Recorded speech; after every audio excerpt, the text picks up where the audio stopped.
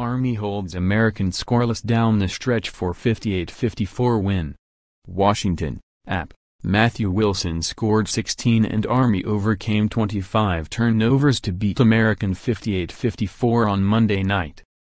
John Emezie's three-pointer pulled Army within 54-53 with 5:33 left, and then, after a scoreless 3.5 minutes, Babacar Thiombane's jumper gave Army the lead with the final field goal of the game. The Black Knights, 9-6, 2-2 Patriot League, added 3 of 4 free throws in the final 16 seconds to cap the scoring. Saeed Nelson had 15 points and Larry Motuzis added 13 for the Eagles, 3-12-0-4, who missed their final 8 field goal attempts and went scoreless over the final 6+ minutes.